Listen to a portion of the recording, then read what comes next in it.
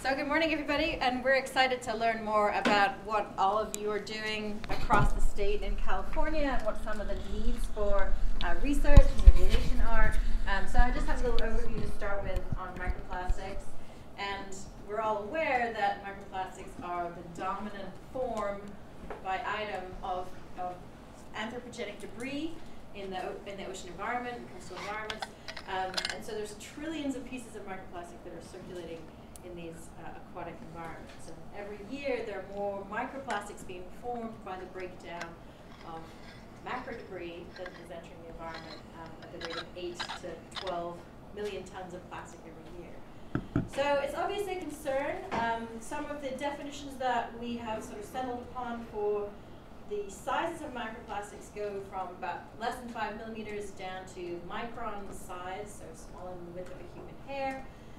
And there's various sources of microplastics. So those are primary microplastics that are formed as manufactured microbeads, or the pellets, the nurdles, the primary plastics that are used to form into plastic products. And then we have secondary microplastics that are being formed all the time by the breakdown of larger items. So fragments of larger macro debris that get ground up at the surface through UV degradation and abrasion on beaches. And also from things like laundering synthetic clothing that produces microfibers. So these are forming all the time in the environment. And one of the concerns that we have about the size of these small particles is that they're accessible to a wide range of organisms. So they're internalized, they're ingested, they end up in the gills of aquatic animals. And so that's one of the concerns that we have about these very small particles. So if we look at the microplastics in coastal environments and marine environments, we found about 24% of them are polypropylene, about the same of low-density polyethylene. So those are the two kind of major categories. We also see PVC and high-density polyethylene. And then there's a whole suite of other plastics of various varieties that are also found, but those are the dominant categories. And so it's not just the polymers themselves that we have concern about. These polymers are associated with additive chemicals that we use to enhance the properties of plastic to make them more flexible, like plasticizers and phthalates, antioxidants that are added, anti-UV, anti-static agents, flame retardants. So these are included with the polymers themselves, and then as plastics are floating around in the marine environment, they have an affinity for persistent organic pollutants like PCBs and DDTs and flame retardants that absorb to the surface, and so then they're acting as little carriers of these absorbed chemicals. And so if they're internalized by organisms, then they're also carrying within the additives and the absorbed chemicals that may be transferred into the tissue of organisms. So we know there are trillions of plastic particles in the surface waters, and they are concentrated near centers of population, in closed seas like the Mediterranean Sea, and in the oceanic gyres. You can see the Great Pacific Garbage Patch is very well represented there. So there's trillions of floating plastic particles, but that's not the only place that we find plastics and microplastics in the environment. First of all, not all manufactured plastics are buoyant, so not everything is going to float. So PET, I think that plastic water bottles are made of, is less buoyant than seawater. So that would tend to sink.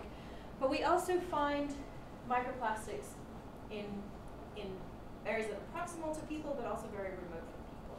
So in surface waters from coasts to the poles, we find them on beaches, even on remote islands like Henderson Island, and places that we've worked in the Cook Islands, uninhabited islands, are strewn with plastics.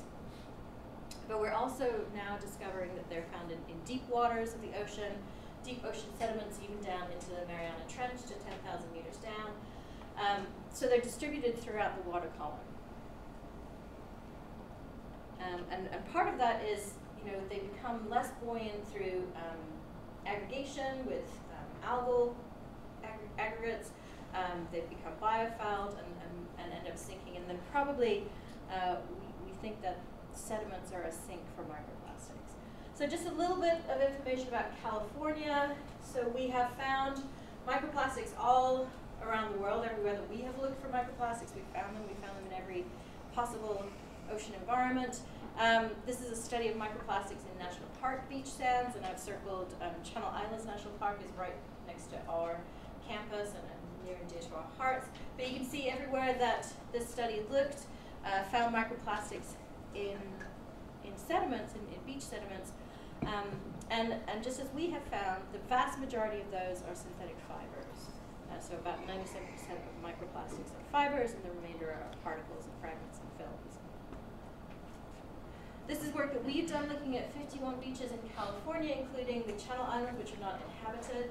And that's a photograph there on the left of a beach, a very remote beach on one of the Channel Islands. And again, every place that we have looked for microplastics in beach sediments, we've found it.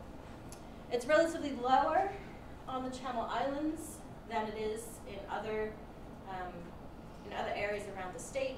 It's relatively higher on San Francisco and LA, as you might expect near these centers of human population density.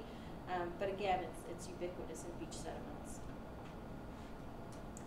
And one of the things that we're finding as we're looking on these beaches that have a lot of macro debris, there is no correlation between the high density of macro debris and high density of microplastics. So it's not predictive. You can't just look at a beach and say, well, there's a bunch of trash on that beach and has relatively high microplastics. There seem to be different processes operating in how microplastics are accumulating on beaches. In terms of surface waters, this is some data from Calcopy and another study that have found microplastics distributed, at various distances from the coast. It's a highly variable distribution. But as we have found in other areas, and probably you have too, there seems to be really high concentrations in the very small size classes. So a higher abundance of items that are very, very small. And again, tends to be a lot of fibers and fragments. Some of these net tow studies are a little bit limited because they are only capturing particles that are larger than the mesh size, and the most common one used in plankton tows is 330 microns. So this is a study that was focused on that kind of size class. We know that microplastics are increasing through time in the environment, which is to be expected as more and more plastics are added to coastal waters.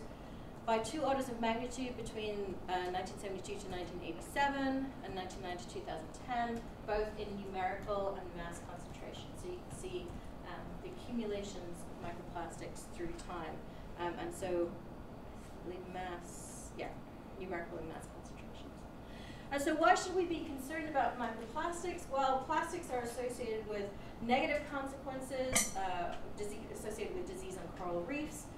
We know that they are accumulating on the surfaces of biotic communities, so they've been found on seagrass surfaces, so a potential vector for herbivores to be ingesting microplastics, and they get incorporated into these algal aggregates, and so that can affect the fate and transport of organisms and the plastics themselves. And we know that they're internalized by organisms. They are entering coastal food webs by multiple feeding mechanisms. So we found them ingested by filter feeding Pacific mole crabs, which are found in the sandy nearshore environment. So about 35% of sand crabs across 47 beaches in California had internalized microplastics. We've also found them in suspension feeding moon jellies. Many other people, Misty's found them in towfit fishes and many other organisms. We found that they're being internalized. So we know that multiple organisms are ingesting them, so it's very common. Hundreds of species have been found to consume microplastics, and their small size makes them indistinguishable from natural prey. And so organisms that are filter feeding or suspension feeding are likely to ingest them. And so this is concerning to us because they're found in every possible environment, from ocean trench amphipods 10,000 meters deep, tidewater gobies in coastal estuaries and endangered species in California, hundreds of species of seabird, and there's certainly the indication that there's trophic transfer, so transfer between different trophic levels across the food web.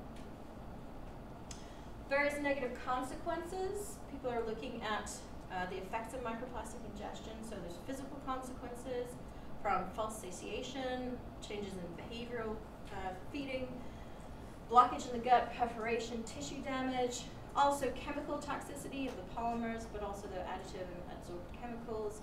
And we're seeing indications, maybe some subtle indications, non-lethal effects on reproduction and growth in invertebrate organisms. So most of the demonstrated effects have been at the individual mortality or sublethal level rather than sort of population-wide effects. But that's certainly something that we're interested in looking at.